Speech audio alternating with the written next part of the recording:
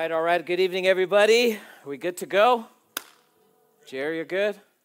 Team, good? Everyone's good? Well, welcome back to our Wednesday night study. We are on part 7 of our Revelation series, and it's great to have everyone here tonight. I really appreciate you guys that come and attend. I had talked with our team last year or earlier this summer and knew we were going to teach through the book of Revelation. And, Jerry, our production director, was so big on, hey, we'll record each message. We'll make sure that the content's available.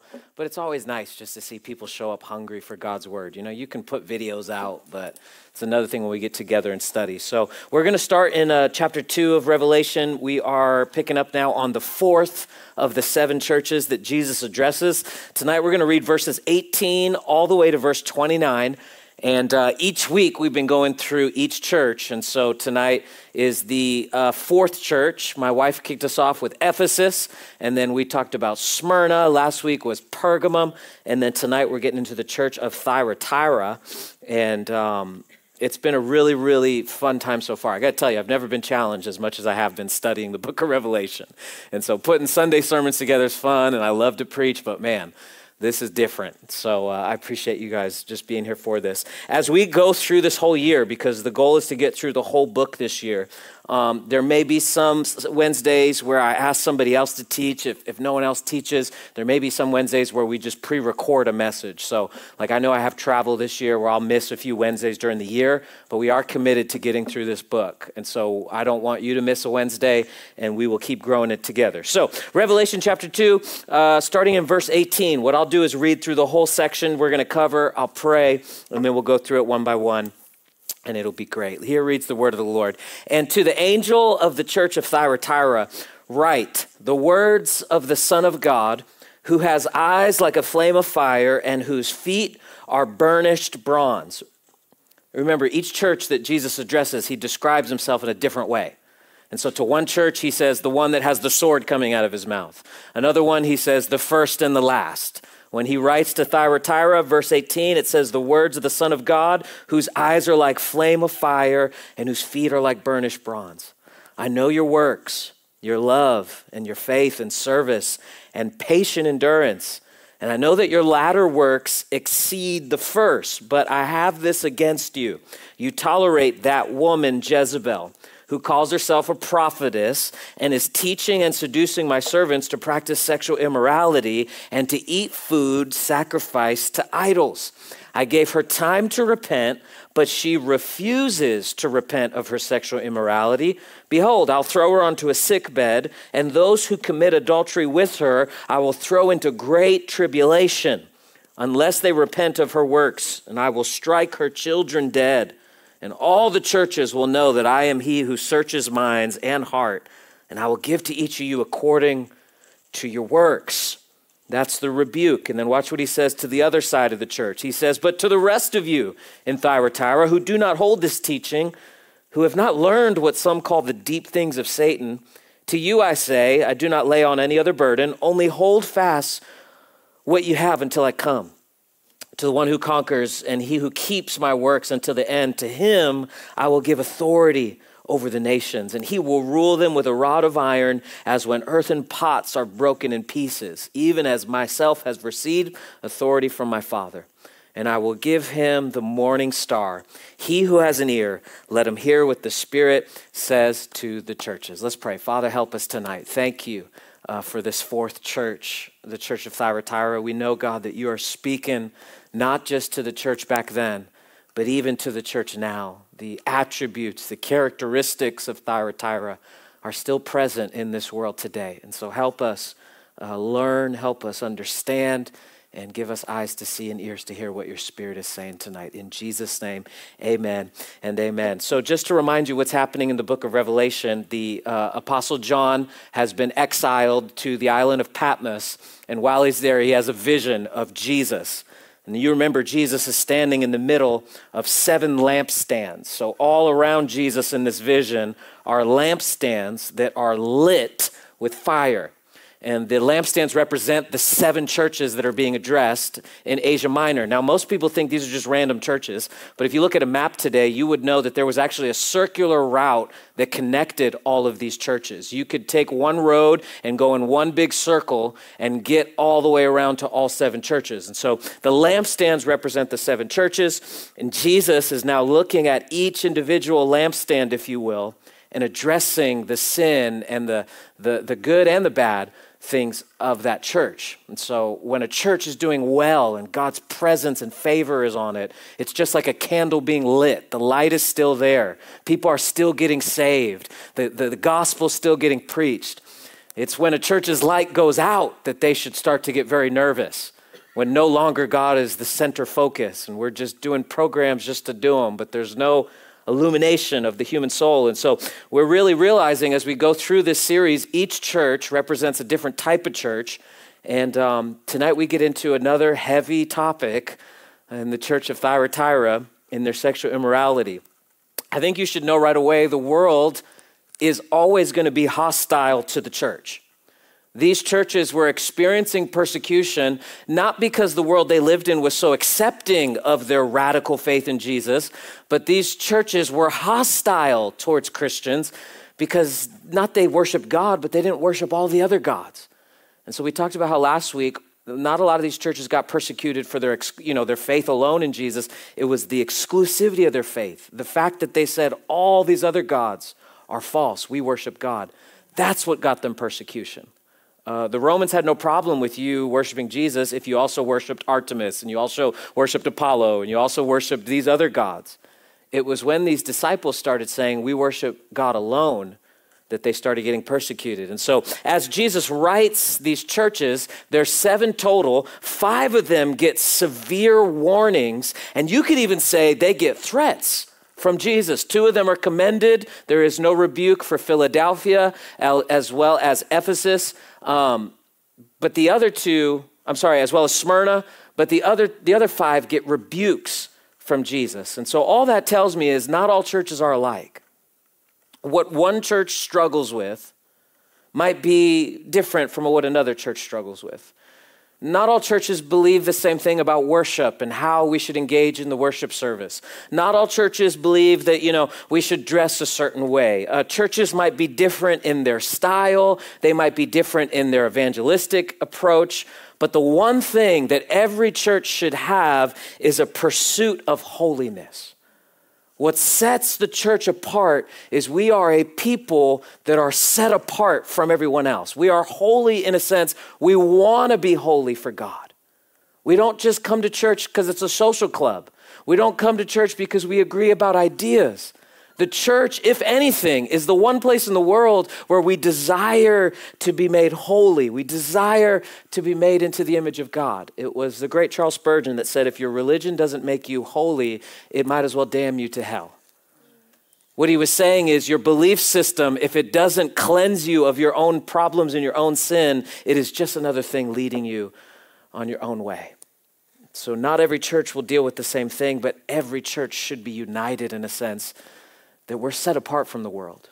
We are the place that when you join and you come, we believe that you will change. It's not just a place that you come and you're accepted as you are and you stay as you are. It's a place where God welcomes you by grace and then desires to transform your life. The stuff that stressed me out when I was in sin is not even close to stressing me out today. The things I used to worry about when I was in sin is nothing compared to what I worry about today, because life has different meaning when you're pursuing righteousness. You don't worry about all the stuff that happens at your job or on the news or in these small little petty arguments because your life is focused on holiness and becoming more like Jesus. And so as the churches in Revelation get persecuted, let us not forget, today, Christians will always have people that are hostile to their beliefs. It was Dietrich Bonhoeffer, the German pastor that went back into Nazi-infested Germany to pastor his church. Dietrich Bonhoeffer once said, there is a time coming when the world will think we're condemning them just because we hold the beliefs we hold. Just because we think sexuality is an important thing to God. Just because we think what we do with our money really does reveal our soul. Just because we think that life is more than material things, people are going to assume, if they don't believe, we must be condemning them then. And so we have to be ready for the time that's ahead. And I'm not one of those, doom and gloom kind of preachers, but as the world gets crazier, I believe the word starts to get clearer. And as things go left in our world and just things start changing and shifting, God wants to make sure his church is going the opposite direction. I say it all the time. As the world zigs, the church has to zag. And so let us be people that pursue that. I want to just start with maybe an overview of Thyatira. The word Thyatira, the fourth church we're studying tonight, the word literally means unceasing sacrifice. The word Thyatira means unceasing sacrifice. We studied Pergamum last week. Thyatira is 42 miles outside of Pergamum. And here's the thing. If you were coming from Sardis, which is another church we'll get into, and you were going to travel to Pergamum, you would have to go through Thyatira to get to Pergamum. And so it just happened that attacks on Pergamum always started through Thyatira. If somebody wanted to attack Pergamum, y'all remember Pergamum? Remember, they were up on that hill. It was very favorable to kings because it was built up on a mountain that attackers couldn't just get to them. But if you wanted to attack Pergamum, chances were you were going to attack Thyatira first. And so they dealt with war in the early 1st and 2nd century. They dealt with different kingdoms trying to come through and take them. It was a hostile place even in the secular sense. There's various deities in Thyatira. Most famously, Apollo was worshipped there, Artemis, and Tyriminus. We're studying these gods all week, man. These are some crazy different things I would learn about what they believed Apollo would do for them and how you would kind of have to do a little incense in your altar window. So if you had a house like this with 3 windows, imagine at each window there was a little altar set up to a different god, and most people in their homes would go around to each altar before they would leave and make sure every god was satisfied. Don't you love how the gospel just simplifies things? It says there's one creator, one mediator between man and God, Jesus Christ.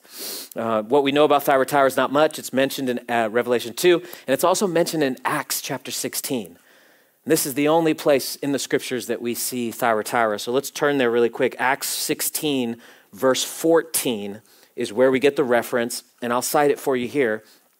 The Apostle Paul writes, "One who heard us was a woman named Lydia, from the city of Thyatira, a seller of purple goods, and she was a worshiper of God. The Lord opened her heart to pay attention to what had been said by Paul." And so we know that Thyatira was an import-exporter of purple thread. This is what Lydia would have been known as. She was a seller of purple because she had access to this purple thread that would be sewn, and they would make different things about it, but it was well known in the ancient world. Anything that was purple, similar to like your jacket tonight, if you were wearing that in town, they would go, "Oh, that's from Thyatira. Oh, that purple came from over there." It was well known for that. And so we don't know much about the town beyond that, but we do know that Jesus has something very strongly to say to Thyatira, and we can pick that up in verse 19 of Revelation 2. The Lord writes, "I know your works, your love and your faith and your service and your patient endurance, and that your latter works exceed the first." And so love, faith, service, patient endurance, all things that are commended by Jesus.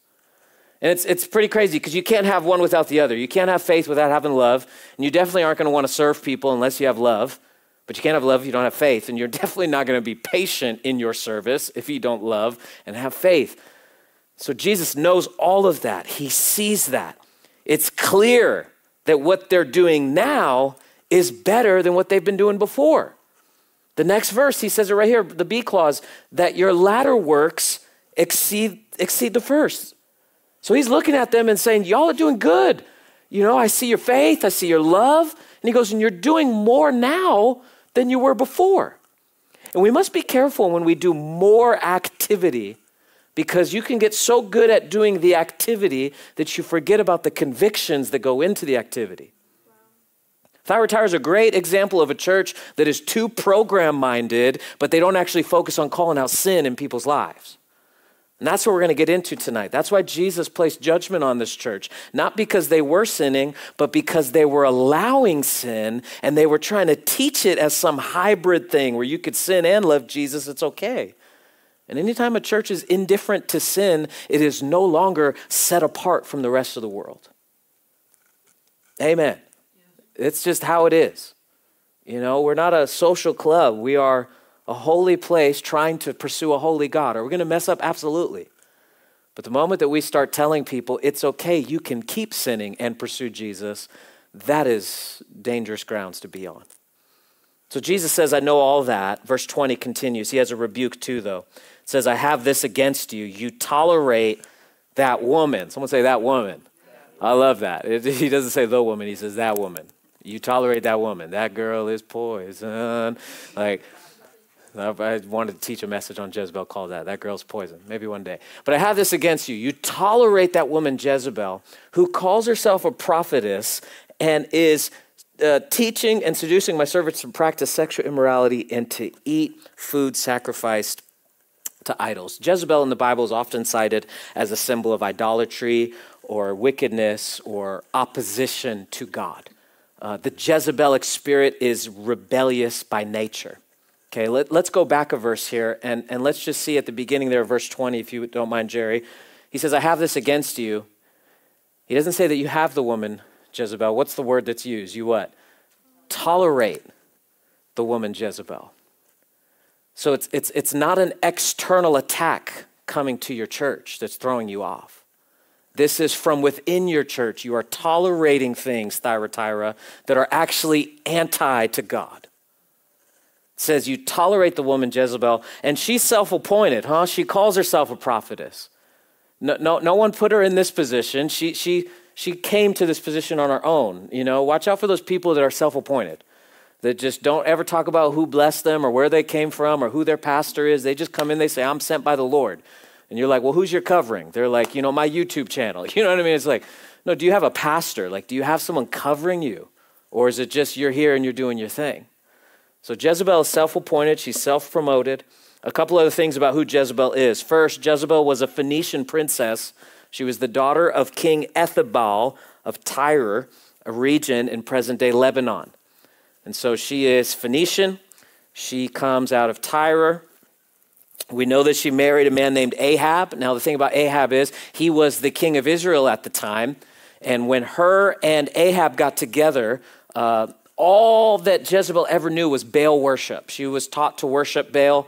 Much of Baal worship has to do with sexual immorality, temple prostitutes and like these big sex groups where they all come together to worship in one room all together. That was all Baal worship. It was common for that to be normal in ancient worship.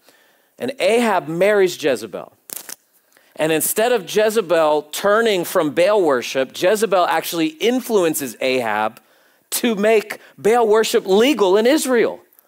And so Ahab's the king of Israel. He marries Jezebel. And now he says, hey, all of Yahweh's people, we're going to worship Baal now. It's kind of better that way. And so from the jump, she had a political thing on her that she got an entire nation to worship Baal. Ahab was influenced by Jezebel to worship Baal, leading to the introduction of Baal worship in Israel. She actively promoted Baal worship. She killed God's prophets who did not align with Baal worship. And her death, many of you guys have heard of her death. Her death was prophesied by Elijah.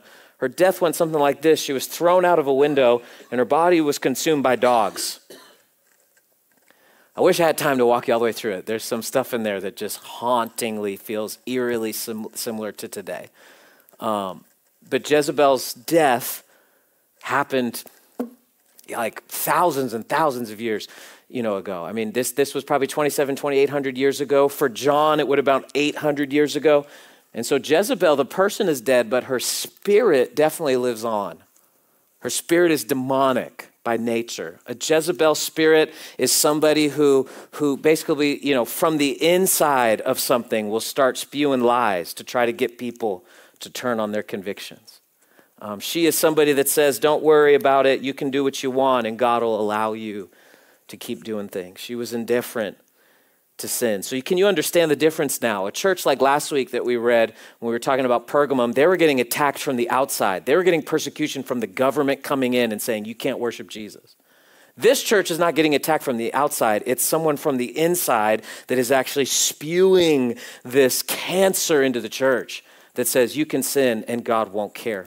I'm interested just in verse 20 what it says, but I have this against you. You tolerate that woman Jezebel. And then the next verse he says, I gave her time to repent, but she refuses to repent of her sexual immorality. And so there's two words that interest me just as a pastor when I read this. One is, we read it the verse before. It says, you tolerate that woman. And then the second verse, it says, I've called her to repent. And so tolerate and repent are at odds with each other. Okay, you can't call somebody to repentance and them still tolerate their old way of life. You can't say, yes, I repent of my sin, but I still tolerate sin. That doesn't work. It's an oxymoron. The moment that you repent of something, you're saying, I no longer tolerate it in my life. And so in the scriptures, in the NIV translation, the word tolerate appears 8 times in the whole Bible. The word repent appears 41 times. And so that would show that God wants us to repent more than he wants to tolerate things. Tolerate in our world is celebrated. Tolerance is a big thing right now. Can and I'm not talking about like tolerate living and coexisting with society. I'm not talking about people are different than you, you can't tolerate them. I'm saying in your faith, do you tolerate that which is clearly marked sin? I can go to church with anybody. I can be in the United States with anybody. Doesn't matter their religion. I can have a conversation with anybody. Doesn't matter their race, their religion. None of that matters. But in the church, do we tolerate things that are clearly sin? America, all we do is when we tolerate sin, all we do is just start new denominations. That's how we do with it. We're like, do we agree on sin here? Half the church says no, the other half says yes. Okay, let's just start a denomination then.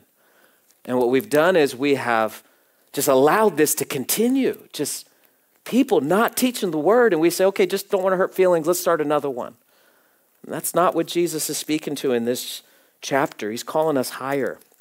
What is sexual immorality? Well, I'll give you a quick definition. I would say plainly, sexual immorality is neglecting and defying God's law of sexual relations. God cares deeply about what we do with our bodies. Not just sexually, but even with how we eat. Gluttony is just as much as a sin as sexual immorality. How you take care of your body shows a lot about how you think of God.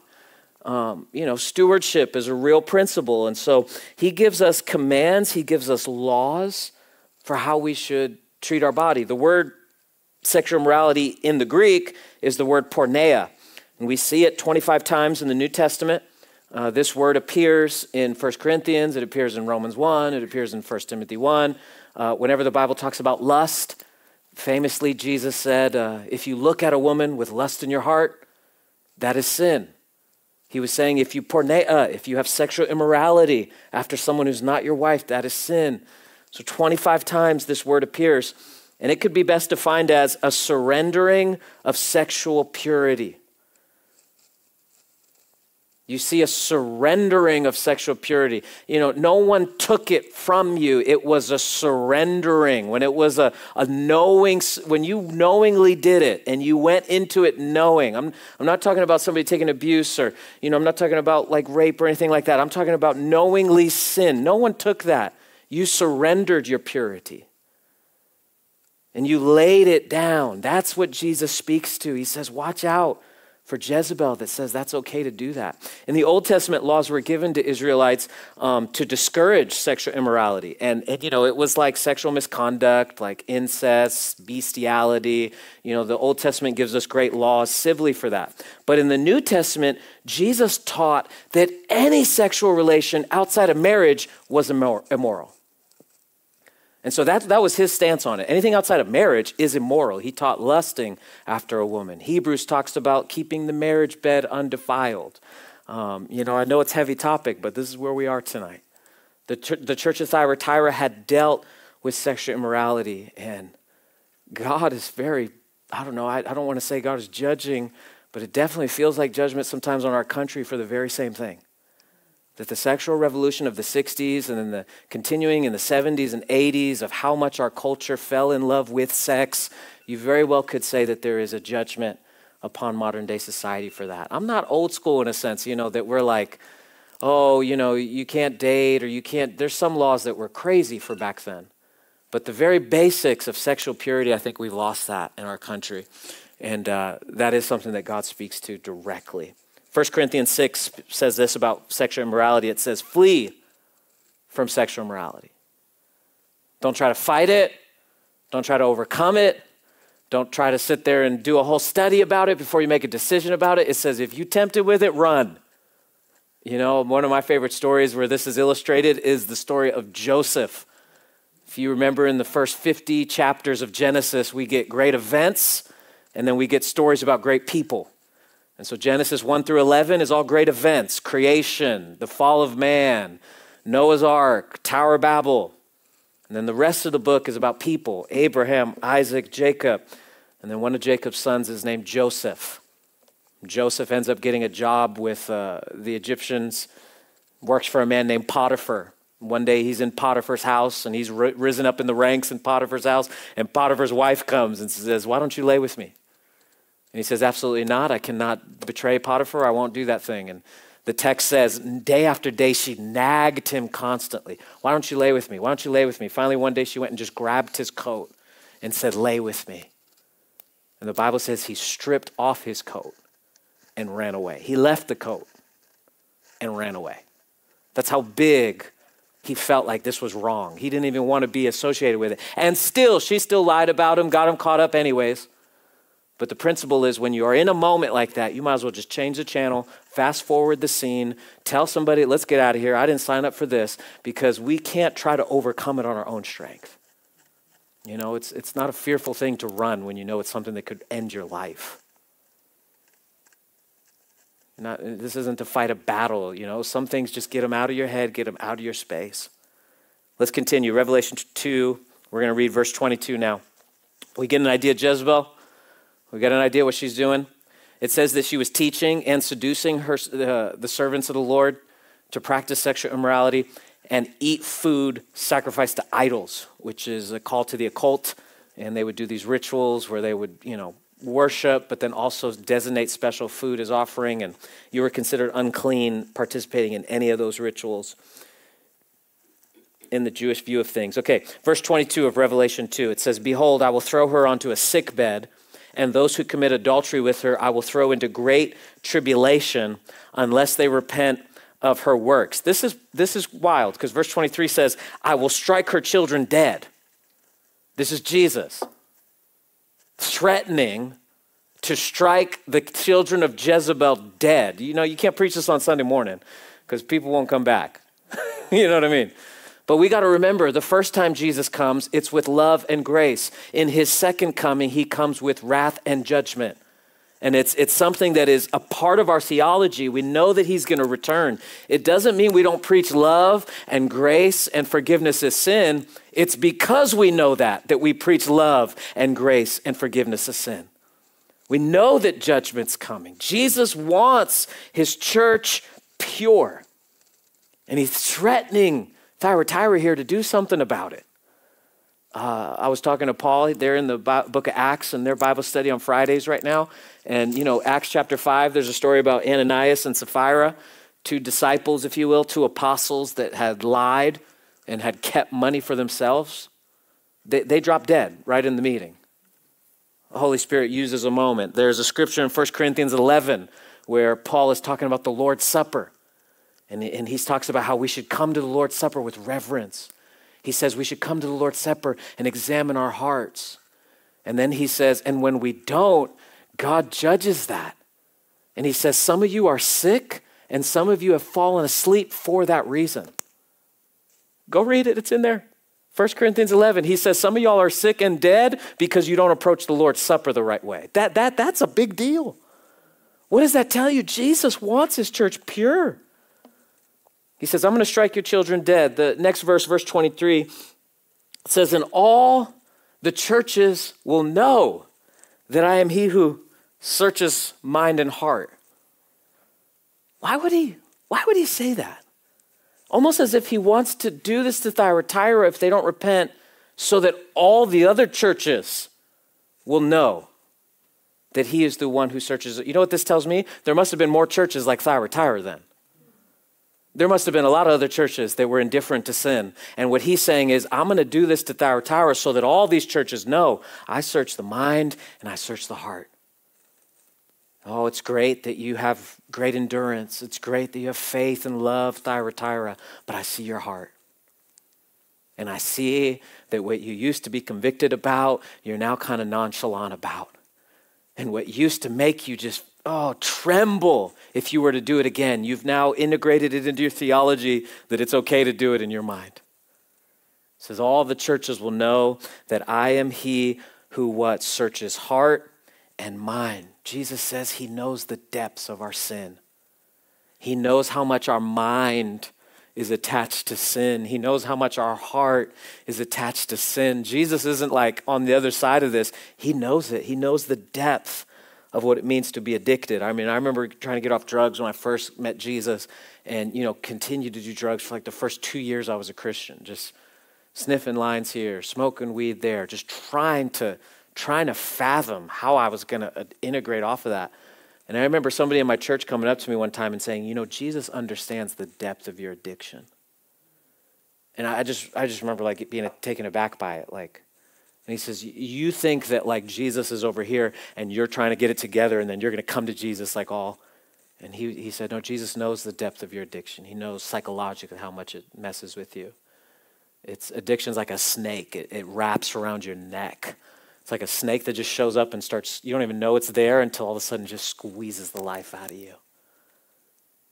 And when Jesus says, I am he who searches hearts and minds, let us look at our own sin and realize he knows the depths of why we do what we do. It's not always going to justify it, but it should prompt us to come to him in a heart of repentance. I want revival. I want revival. Well, it starts with repentance. We won't have revival in our world until there's repentance in the church. Yeah, I'm preaching that tonight. That there's got to be a revival, right? Yes, Jesus is going to return. It's going to be a big revival. Okay, but repentance has to go first. And unless the church gets cleaned up as a whole, unless the church repents of her sin, unless the church comes to terms with maybe we aren't as united as we think, we're not going to see revival in our country. That's something that should be clear. So here's 3 things on how to have a revival. I believe, people talk about our church, starting a revival. Listen, you will know when you're in revival. Like, yes, we have seen some great things happen at our church. But Joel talks about in the end times, there's going to be a huge revival where God's Spirit is poured out. And there won't be a seat available. You'll have people dying to get inside. You'll have people waiting in the parking lot saying, I just want to hear the word. I just want to hear how to be saved. You'll know it's revival when your coworkers are coming to you saying, how can I be saved? You'll know it's revival when in schools there's kids that are getting their kids saved and there's worship happening on public schools. Like, I don't want to discount revival. I love it. Who doesn't love a good revival? But we must first realize before we have revival out there, it's got to start with something in here. So 3 things to have a revival. First, refresh our first love for Christ. If I want to see a revival in Chautauqua County, and I'm talking like every church that has the word church on their building, all coming together, at the fairgrounds and doing a night of worship on the bleachers. You know what I mean? Like, we're not going to see that kind of stuff until our love for Christ is refreshed. Like, I don't love church. Like, I love Jesus. And if I love Jesus, naturally I'll love church. Does that make sense? I don't love preaching. I love Jesus. I don't look at like parenting and say, wow, I love to be a parent. That's my first thing. I say, I love Jesus. Therefore, I love parenting, even when it's hard. So when my focus is on him and loving him, everything else makes more sense. I was sharing a few weeks ago about just how I feel like the Lord's been refreshing my first love for him lately, and how intimate a moment with him can get. It doesn't have to be like you wake up and you have your Bible reading and then you have your prayer time and then you have this awesome journal entry. If that's your flow, that's great. Like if you have a good routine in the mornings or at night with God, that's great. But sometimes all he needs is just one moment where you're completely surrendered to him. And your phone isn't around and there's not a person in sight and you have nothing in your head but him and desiring him. Sometimes I'll sit there and just breathe in and out until I can sense his presence. It doesn't take all that. And so I believe the first thing we got to do is refresh our first love. Want to see a revival in your family? Refresh your love for Jesus. You know, you want to see a turnaround in some friends' lives? Refresh your love for Jesus. I think the church of Thyatira wasn't going to see repentance from sexual immorality unless there was first love experience there. Remember, it was Ephesus, wasn't it? That was their comment, what Jesus rebuked them for. He said, I have this against you. You forgot your first love. Revelation 2, verse 4. It says, I know your works. You're doing great. But you forgot your first love. Ephesus actually was really good at calling out sin in others. He says, you guys don't tolerate false prophets. He goes, that's awesome, but you forgot to love me. When we were thinking about planting the church and I was studying the Western New York area, it was like 2020, just the beginning of the pandemic. I remember reading a scripture in Matthew 7, where Jesus says on the last day, people are going to come to me and they're going to say, Lord, we cast out demons in your name. We did all this work in your name. We preached sermons in your name. And Jesus is going to say, I never knew you. Depart from me, you worker of iniquity. And when I started thinking about Western New York, I started thinking about people in this area, the tradition in this area, that scripture came to life in me. There's going to be people that say, but I went to church. I went to church, Jesus, you're not going to let me in? He's going to say, depart from me. I never knew you. That freaks me out a little bit. Not in like a I'm afraid of God thing, but I want to get urgent in how we reach more people. Imagine on the final day, you're standing there on the gates of heaven and you're excited because you're going to heaven, and then you see a friend from high school behind you. Or you see a coworker, you see your annoying neighbor, or you see that person that you try to avoid. And they sit there and say, you know, I knew you were a Christian. How come you never told me about this? Like, I don't want to get there and my friends from high school look at me and they're like, I'm glad you became a pastor and got saved, but you never said it was going to be like this. We got to refresh our love so that we can reach people for him. Secondly, to have a revival, we need to repent from compromising with the world. We need to repent from compromising with the world. I mean, I was a youth pastor for years. I can understand how the church starts to integrate things from the world. You know, we want to be relevant and we want to reach people. And we say things like, we'll do anything but sin to reach people. And it's like, okay, well, when do you start compromising, though, on what God says it's holy just to reach people? You know, if you're called to preach the word or live the word or be, you know, do it whether someone's there or not. Do it whether you have support or not. Preach the word whether your family's in agreement or not. You know, it's do it whether the seats are full or not. Compromise is what killed this church. And I think compromise is what kills the witness of the church today. It's because we've seen pastors lie about things. We've seen men and women in authority, you know, scandals left and right in the modern day church. Accusations, at least every other month now, there's some big prominent pastor getting accused of something. And it has caused people to lessen their reverence for God. You know, there used to be a time when if you were chewing gum in the parking lot, one of the ushers would tell you, spit the gum out. Now we're like, hey, everyone, just we want you comfortable. We just want you comfortable. We just want you comfortable. We just want you comfortable. It's like, when does that become dangerously close to compromise? So refresh our first love for Christ. Second, repent from the compromising world. And third, how to have revival, rebuke sin openly. Of course, do it in love. What Jesus says here is the problem is there is sin and no one's saying anything. No one is saying it's sin. No one's saying it's wrong. Like, if the pastor's job isn't to put a sermon together, just get up and say what's black and what's white. You know what I mean? Like, we just have to be clear to people. Because I think there's people today that desperately want to know. Not even lost people that are looking for an out in their life, but I think there's Christians that want to know, is this right or wrong? Should I do this or not do this? Can I tell them this or not tell them this? And I don't necessarily think that, you know, the best way to reach somebody is to rebuke them. I don't know how much these guys on the streets, how successful they are. You're going to hell, repent, turn, you know, I don't know how real effective how street preachers are. But I do think there is a call, if you're in a local church and you're doing life with somebody and all of a sudden you see they're in sin, you have a responsibility to call them to repentance. I might not know what's going on and, you know, 4 rows in and the guy's sitting on the corner, but his small group leader might know. And I expect if his small group leader is a Christian and he sees him sinning, he's going to say, hey, dude, that's wrong. What's causing you to go that route? Is there something in you that is making you choose that way instead of God's way? To rebuke it is your conviction. To do it openly is your transparency. And to do it in love is your requirement as a Christian. So you definitely should rebuke it because we have a conviction to righteousness. You should do it openly. Not necessarily like, I don't think you're going to see me on a Sunday telling one person, you're a sinner in front of the whole church. But I think you should be able to go to somebody openly and say, hey, I want to talk to you about something that's been on my heart. I've been thinking about it. That shows that you're a real person. And when you do it with love, well, it's the only way Jesus commands us to do it. Ephesians 4 says we should speak the truth in love. So say what you need to say, but sometimes how you say something is just as important as what you say. So you can rebuke somebody in hate. You can rebuke somebody in jealousy. You can rebuke somebody in arrogance. You can rebuke somebody in your pride. But the command of a Christian is to rebuke in love. And let me help you out too. Ephesians 5 says, don't rebuke older men, but treat them as fathers.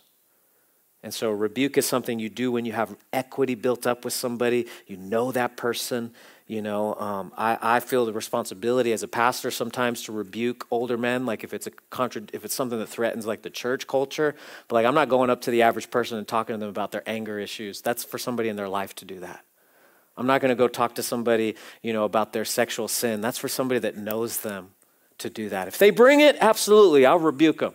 But at the same time, I trust as we grow as Christians, we do it openly in love. So that was the sin that Thyatira dealt with. But what about the Christians that are there that didn't fall into that? Because not every church is the same. And not, just because a little bit of sin happens in a church, it doesn't mean every person in the church accepts that as sin. Here's what Jesus says in verse 24. He says, but to the rest of you in Thyatira who do not hold this teaching, the rest of you that live there because that's where you live, you can't leave. The rest of you that are that's where God has placed you. He says, you don't hold this teaching, who have not learned what some call the deep things of Satan. To you I say, I do not lay on you any other burden, only hold fast what you have until I come. Jesus knows whose are his. And he holds them like jewels in his hands. In the middle of compromise and Christians succumbing to the world, Jesus says, I see the rest of you that have a heart for me. And he called the teaching, he said, the deep things of Satan. This teaching that they're teaching in Thyatira, some have learned it. It is so bad that Jesus calls it the deep things of Satan, this libertonian kind of teaching, like live however you want, do what you're free to do, like indifference to sin, he calls the deep things of Satan. It's a very dualistic kind of teaching. It's like you can do anything you want, you know what I mean? And it's contrary to a life that Jesus calls us to. The deep thing of Satan is teaching that says God is indifferent to your sin and he will tolerate your immorality. This is what he means when he says, some are calling this the deep things of Satan. Because it's basically saying God is indifferent to your sin. So you sin, it's all good. God's good. He loves you.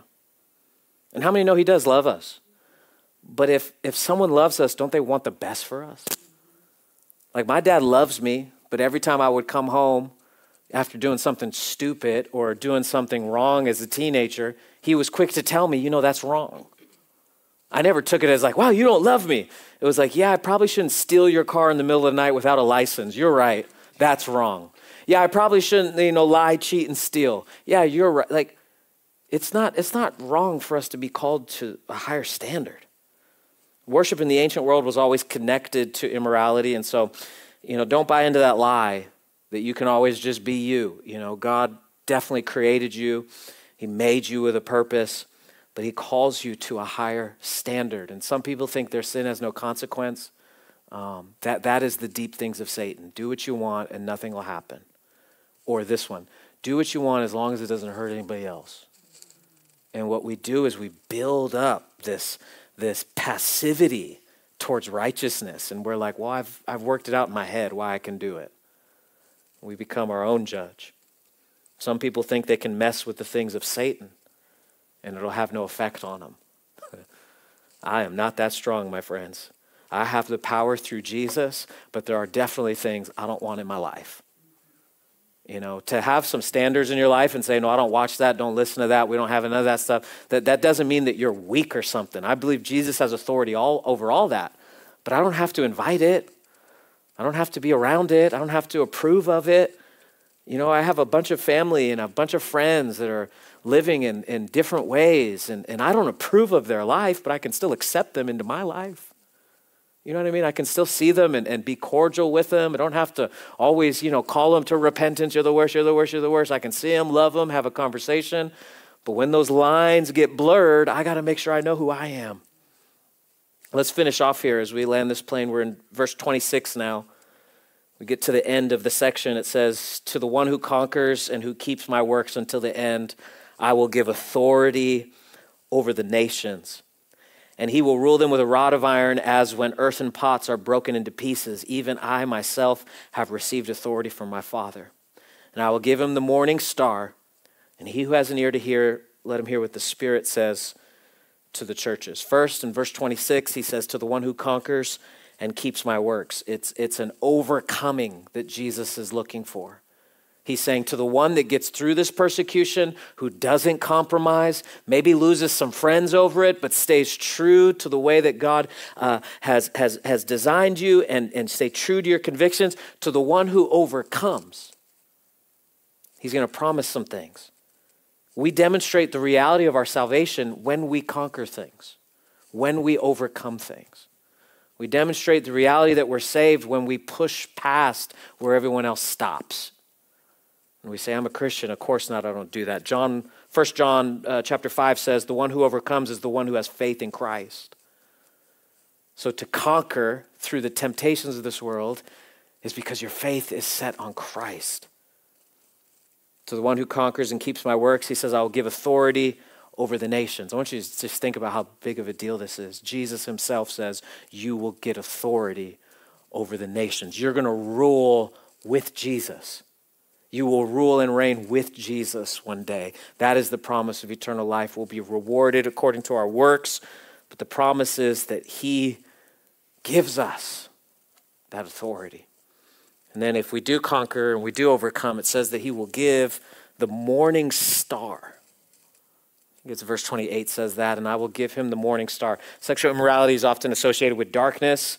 Sin itself is often associated with darkness. Jesus is light. And so when he says, I will give you the morning star, we don't have much here on the morning star, but one of the principles of interpreting the Bible is Scripture always interprets Scripture. And so when you see something in the Scripture, there's the law of first mention, which is, okay, let's go into the beginning of the Bible and find out the first time this idea was mentioned. And then there's the Scripture interprets Scripture. So one verse, there is somewhere else in the Bible that will interpret it. This works sometimes pretty good, other times not so much. But here's verse 16 of Revelation 22. Here's how we know who the bright and morning star is. Later on in the book, he says, I, Jesus, have sent my angel to give you this testimony for the churches. I am the root and the offspring of David. And Jesus himself says, and the bright and morning star. So now when you take that in consideration of Revelation chapter 2, what Jesus says is, if you conquer, I give you myself. You have access to me. You don't just get the kingdom, you get the king.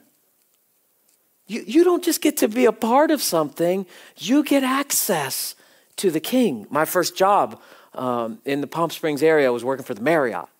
And Marriott is a great place to work for, big corporation, all kinds of perks and stuff. I remember getting a job working in the valet parking booth. And when you join the Marriott, they tell you, here, you're going to get a Marriott card.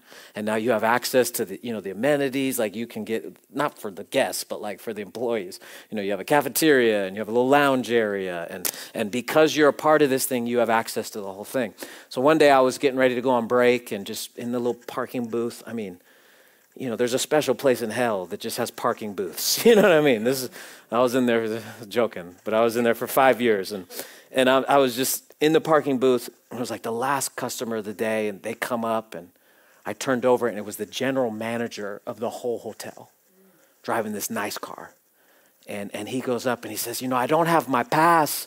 He goes, I'm so-and-so, and he said his name, and right away I knew who he was, and I was like, oh, hi, Mr. So-and-so, absolutely. Let me just let you out, and got him out really quick, did the little code that let the gate go up. And he said, hey, thank you. And he says, you're new around here, huh? And I say, yeah, I've just started, a college kid. He says, you ever want to have lunch? Go into the lounge. I'm there every day at 1 o'clock. Would love to sit and talk with you. General manager of the hotel. I'm like 17-year-old kid out of high school, first job, nervous as can be. And they tell me, you don't just get access to the cafeteria. I got to meet the man that runs the whole place.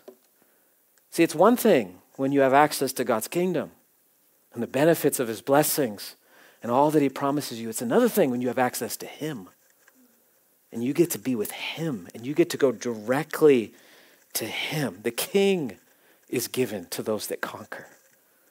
You get Jesus. You get eternity with Jesus. I can't even fathom the peace that we'll feel when we're face to face with him. As I close, I want to just remind you what verse 29 says. At the end of every chapter, every letter, every church that gets addressed, Jesus says, he who has an ear, let him hear what the Spirit says to the churches.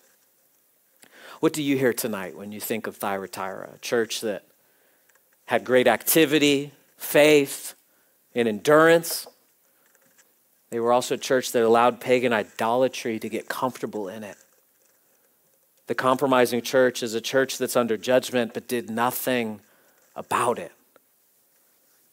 As Christians, this is why God has given us his word so we know what right and wrong is. He's given us his word as an ultimate standard so we can't just pick and choose. In our church, we're okay with these sins but not these sins. No, the Bible is the authority. As a Christian, I've always believed that the Bible is the ultimate source of authority. Catholics, who are also Christians, but they would say that the ultimate source of authority is tradition and church and the Bible. And so as Protestants, we typically say, here's our authority. Everything in here is what goes. Catholics would say, yes, we believe the Bible, but also the church has authority. And so if the Pope wants to say something, he can say something. And this is just as of like 2 weeks ago, same-sex couples now in the Catholic Church are being blessed. And there's all this kind of like ambiguity because, the Pope said, well, not really. At first he was like, we're going to bless them, but we can't make it seem like a marriage. And then, his theology guy, the right-hand guy that oversees all the theology in the Catholic Church pretty much pushed it again. And they sent it back again to be approved. And it was approved. Now you're seeing churches all around the world reject it. So like the Ukrainian Catholic Church put a big statement out and says, we do not side with the Pope. I'm just telling you, keep your eyes open, your ears open. What does all this mean? When you see big stuff happening that represent movements and ideologies and history, it doesn't mean that it's all corrupt. It doesn't mean that every Catholic is the worst. It just means that the foundations of our world are starting to shake a little bit. Big accusation against T.D. Jakes is out in the open now. In the last 2 weeks, people have been talking about Jakes being in all this stuff. T.D. Jakes, big, prominent movement figure. You're talking 50 years of ministry. There's a whole campaign now to discredit him. I mean, these things matter. Not that they send us running for the hills scared, but they make us realize the devil's working. And he can't destroy the church, but he sure does want to distract us. So let's be men, let's be women of God that stay committed to God's word. And even when religious activity tries to hypnotize us and makes us think, look what we're doing, if we're not standing on what's truth, we're not doing it.